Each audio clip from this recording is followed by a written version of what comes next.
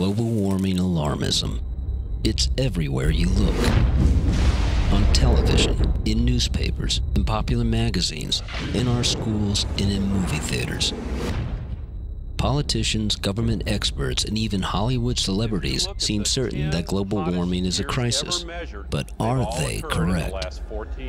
Probably not. Was 2005. A recent survey of more than 500 climate scientists worldwide found fewer than half believe that the science of climate change is sufficiently established to form the basis of public policy. More than 31,000 scientists have signed a petition saying there is no convincing scientific evidence that human release of carbon dioxide, methane, or other greenhouse gases is causing or will in the foreseeable future cause catastrophic heating of the Earth's atmosphere and disruption of the Earth's climate.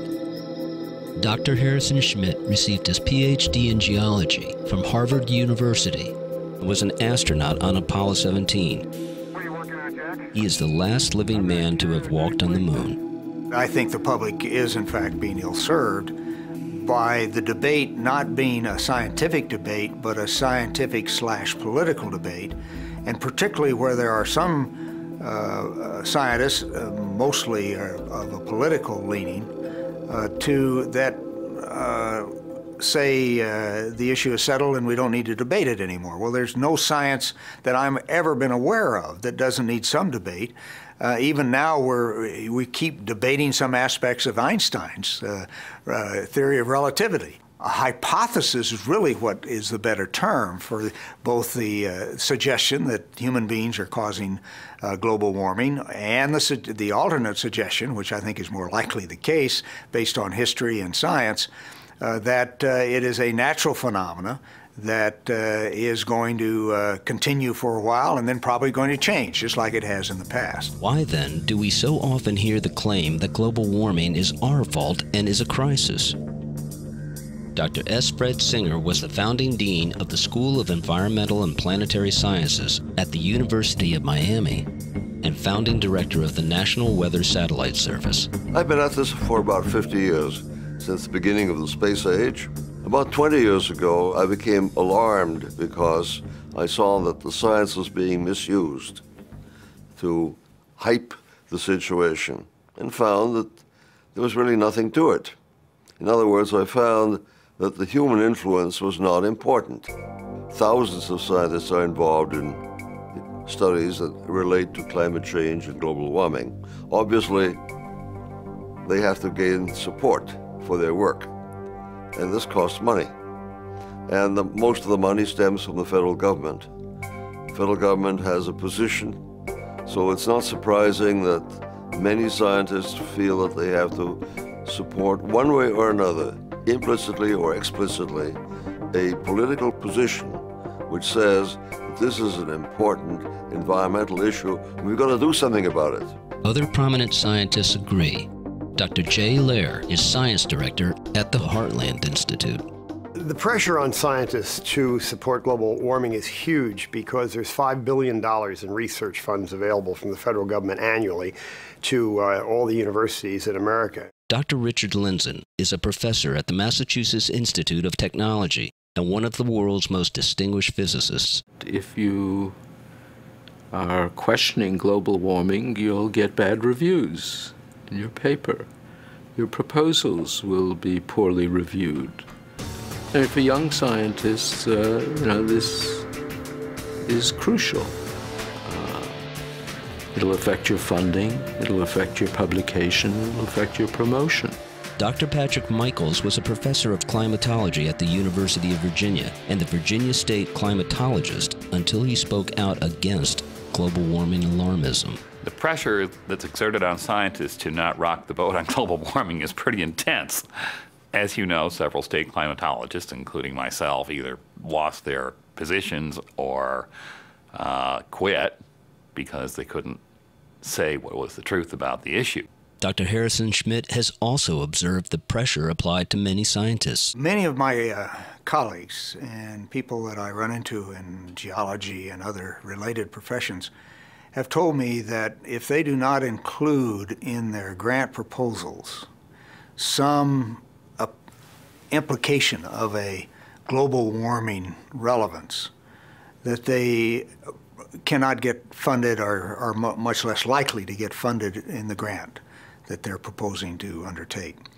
And that's just wrong. It shouldn't be that way. The government agencies, the foundations, should be evaluating these proposals on their basic scientific merit, the quality and experience of the researchers and the team of researchers that are involved, and not on any implication that there is a corporate position or a government position that has to be fulfilled. It's just wrong. It's just not the way science should be done. Mr. Larry Schwager, who is the president and CEO of the National Wildlife Federation. Most reporters who cover global warming rely on spokesmen for environmental organizations as their sources. It's not an exaggeration to call what we're facing a climate crisis. But how likely are they to tell the truth? Joseph Bast, president of the Heartland Institute, wonders. The way that you grow your organization in the environmental movement is you talk about crises and you call for action. You don't make speeches about how the world is getting better and cleaner over time. You don't say we don't need to keep working on this problem, it's been solved. You say it's even worse than we thought and we need to do even more on it. So you have these career guys running environmental groups, increasingly in government agencies as well, who, when you criticize them or when you talk about the science, now you're talking about their rice bowl. You're actually challenging their career opportunities.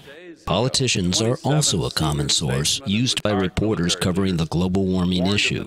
How reliable are they? Dr. Lindzen. This is not the first time that science has been invoked on the part of a political agenda.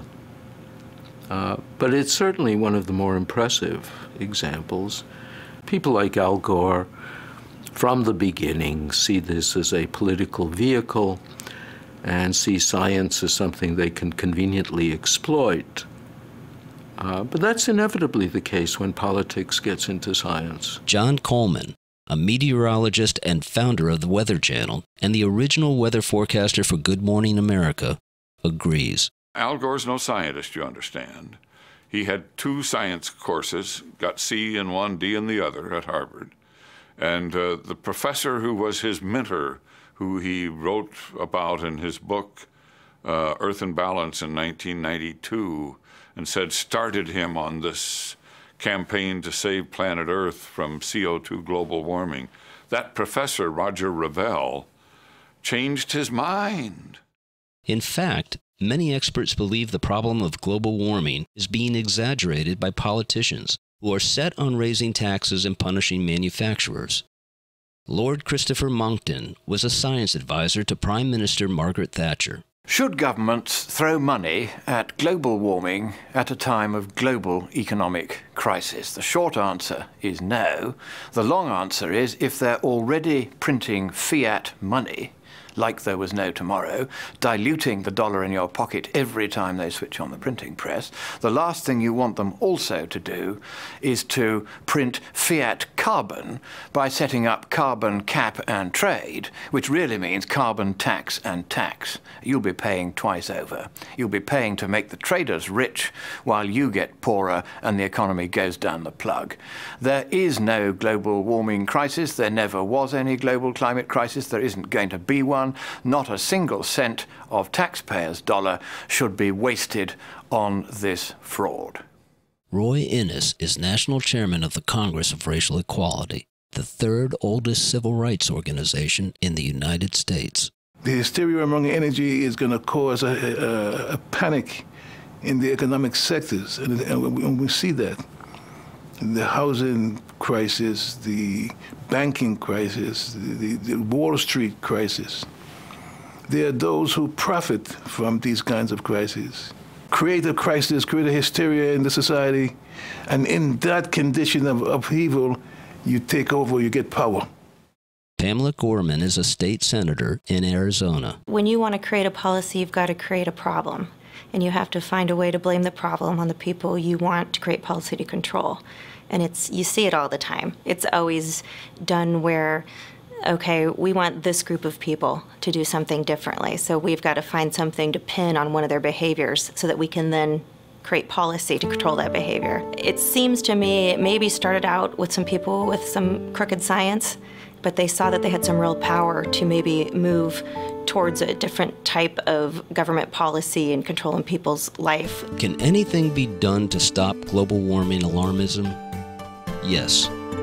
One organization has done more than any other to set forth the true science and economics of global warming: the Heartland Institute, a national nonprofit research and education organization based in Chicago, has distributed more than 2 million books, videos, and studies showing why global warming is not a crisis. Joseph Bast is the president of the Heartland Institute. Politicians love a crisis because they get to pose as the guy who can solve that. I'm here from the government, I'm here to help you. Vote for me and we're going to take care of this environmental problem. We're going to get rid of this terrible thing, tax these guys, and save the earth. It's a cheap, easy campaign slogan for a politician. So it's no surprise that Al Gore tried to build a political career on that. There's no surprise that members of Congress are out there talking about massive cuts in emissions, which are just technologically impossible. But why do they care? It's a good soundbite. It shows that they're informed and compassionate, and people seem to be willing to vote for that. We're an organization that was developed entirely to bring factual information to elected state and local officials. They're our target. We want to bring objective, non-biased information on a wide variety of issues, including the environment, the climate, healthcare, education, tax reform, to the guy at home that has to vote in his state on issues, or the mayor of a big city, or his city council. Everything we do is just providing unbiased information, and if there's a slant, it's just personal freedom and a market-based approach. Heartland has been about getting the word out on climate change for a long time. It's been a leader. Their leadership is now having a synergistic effect with the other think tanks that may be more prominent. And everybody is getting behind what these guys started. The Heartland Institute has hosted 3 international conferences on climate change featuring prominent scientists who oppose global warming alarmism. These conferences have generated extensive press attention in the United States and worldwide. The whole idea is just to create a platform for scientists and policy experts from other organizations to meet their peers and to get their message out, to get the press and policymakers to finally pay attention to some of these really brilliant scientists who have been trying to speak truth to power all these years and have been ignored. I mean, that's a great thing. That's why I get up in the morning. Heartland's conference in 2008 was a milestone. The conference in 2009 has taken us to a whole new level. This is very important in the battle against the bad science that's behind global warming. All of the skeptics were scattered across the planet, didn't know each other, didn't relate to one another, didn't share their information with each other, had no publications in which to publish their papers, had no opportunity to answer each other's questions about their work. And so then we came together here at the Heartland Conference in 2008. And suddenly I met all of the people whose papers I had been reading on the internet. I met the people who I really wanted to know, and I had a chance to interchange with them. And those of us who had felt lost and alone and beaten on the issue of the bad science behind global warming suddenly knew that we had momentum and we had professional friends, and that our numbers were much larger than they had been believed to have been. The Heartland Institute has played a huge role because they, at one time, were pretty much the only voice that was coordinating the scientists that supposedly didn't exist. Heartland went out and found them and brought them together. I'm quite amazed at the attendance to the conference and the people who indeed are here. They're the giants in the field. I'm not sure who's been left out, but I know the people here are among those that I have seen through the years authoring the best basic research papers in the subject of climate change.